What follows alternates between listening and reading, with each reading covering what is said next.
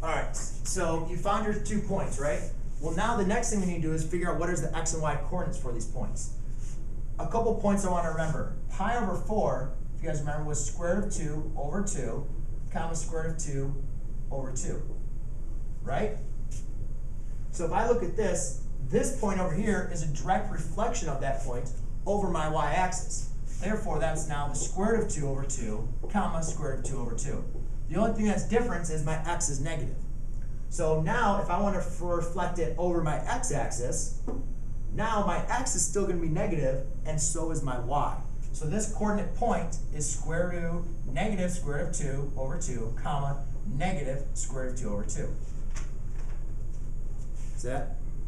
Okay, so use your base point. Remember, when you have 4 as your denominator, you're going to be using that part of your unit circle that's dealing with in force, which is your coordinate point, square root of 2 over 2.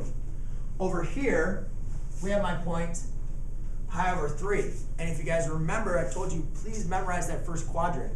Because over here, what you guys can say is, this first point is going to be 1/2, comma, square root of 3 over 2. And if you can memorize that point, again, what we'll do is we'll just look at reflections.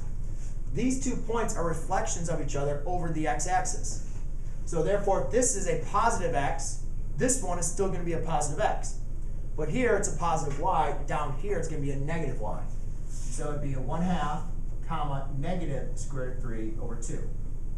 So that is how you find the coordinate point for those 2 lines. Does that make sense? Okay.